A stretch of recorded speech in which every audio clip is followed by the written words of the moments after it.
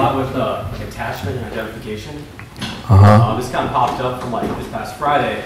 You know, I do my morning sit and I got to work. My boss sat me down and I went through like a 3-month interview process. And then like he sat me down, told me, you know, thanks for doing it, but I'm gonna go with your, my coworker got the role. So immediately my body's just like, what the fuck? And then, like, luckily the day before I did a sit where it was like going over the like SANE acronym, where it's like stop, allow, investigate, feeling, and then like non-identification. So like after I met with my boss, you know, I went to the conference room, kind of sat for a little bit, and like I stopped, you know, allowed the emotions to come through, gave space for that. You know, I investigated, I could feel my body, my face was like all flustered, my hands were shaking, my heart was beating. But then like the non-identification part, I'm like, what do I do? Like, I can't not identify with this feeling. So it was tough for me to sit through shit. Like, I go back to my desk, my coworker who got the role sitting right next to me. Like, oh, like I'm happy for her. I'm telling her like, oh, I'm happy for you. That's fine. And then like my emotions, my body's telling me like, no, this is fucking bullshit. Like, I shouldn't be in this role. Like, no, I spent 3 months like projecting what my future self would do with this role, this job, this money, and like I'm sitting a lot over the weekend and just like the non-identification with the emotions and the feeling is just tough right now. But. And in the grand scheme of things, you know, I'm going through a lot this past year. You know, and this job's bullshit. And really, you know, I shouldn't even like went for it. And in the larger part of my life, there's a lot going on. But just that emotion of identifying with that situation of what my future self should have been. You know, just hard to kind of detach from that. Yeah. And they took 3 months to do this interview process? Yeah, that is bullshit. A lot of stages, a lot of like, you know, what would you do in the situation? It's a lot of like projecting my. A lot of bullshit. Yeah, exactly. Yeah, summarizing. 3 months of bullshit. Yeah. Of course you feel that way. Yeah. So like instantly I could feel in my body, just like, oh, like everything in my body was kind of like just turned up like 50 degrees. I know, you know, I know why you're feeling like this. Because you had your heart set on getting this job and you tried really hard and then you didn't get it and it was really upsetting and disappointing. Yeah. That's how I would feel. Yeah. Just any suggestions on like non-attachment or non-identification with like emotions or like during this hit? I mean, you know what we mean by that in this context is just that it's like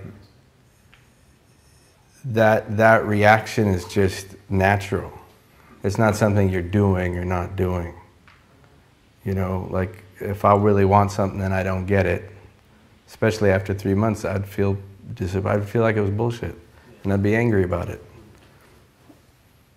Now, if you've had the misfortune of practicing a little bit of Buddhism, you might get into this thing where you're like, oh, like as a good Buddhist, I shouldn't be upset, and see, I'm attached, and that's not right.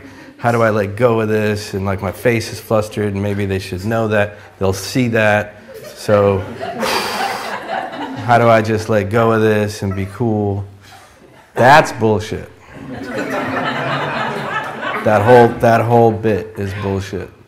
This practice is not about becoming superhuman. It's about actually accepting our humanity in a really deep way. And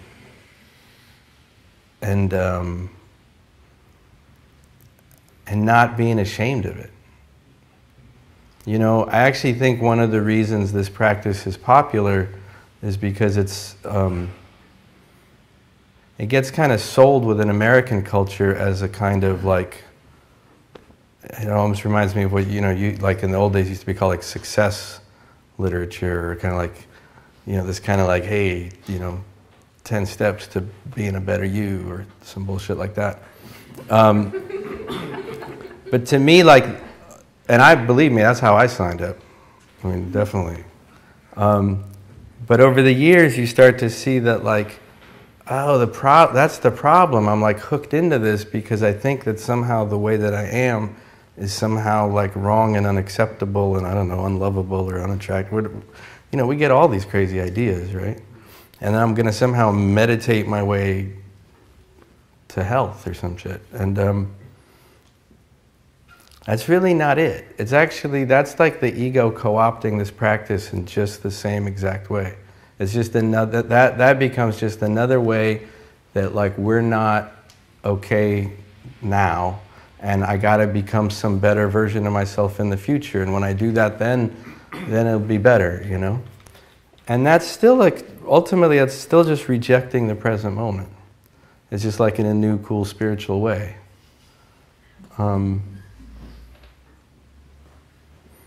So really, to me, the non-identification is that it's not really about you. It's like, well, yeah, of course you feel that way. Like, sounds like a really fucking frustrating, disappointing experience. So seeing that as not like your fault. Like, see, there's this problem we have where like we take ourselves very personally, I guess is a way to say it. And how we feel, we kind of tend to pathologize it, like, oh, what's wrong with me that I feel this way? Like, nothing, that's just how you feel. Seeing it that way allows you to stay in the present moment. Because then we're not preoccupied with fixing it somehow, right? To actually be here now, you have to at least accept the here and now. I mean, you know what I mean? Like if we don't have that, it's like how can you be here now if like, you know, you're still in debate about whether this is even happening or whether it should be happening. So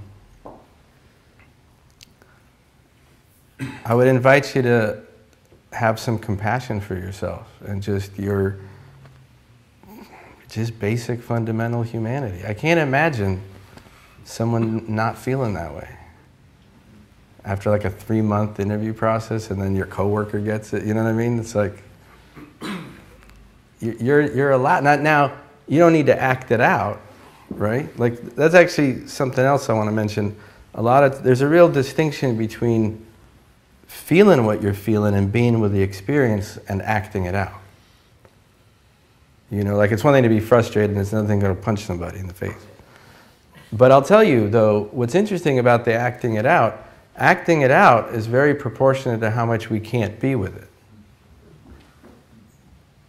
You see what I mean? Like if I'm frustrated and I can't tolerate the frustration, I'm actually going to try to get, like it's like if I go to punch someone, right? Let's use a better example. If I'm hungry and I go eat, not that there's anything wrong with that, but like basically I'm going to eat because I can't be with the hunger. I'm not advocating you should be with the hunger. I'm just saying that the response is to alleviate whatever feeling I've got going on, right? So to whatever extent I'm comfortable with it and I can just relax into it, then I don't have to then act on it to alleviate it. You see what I mean?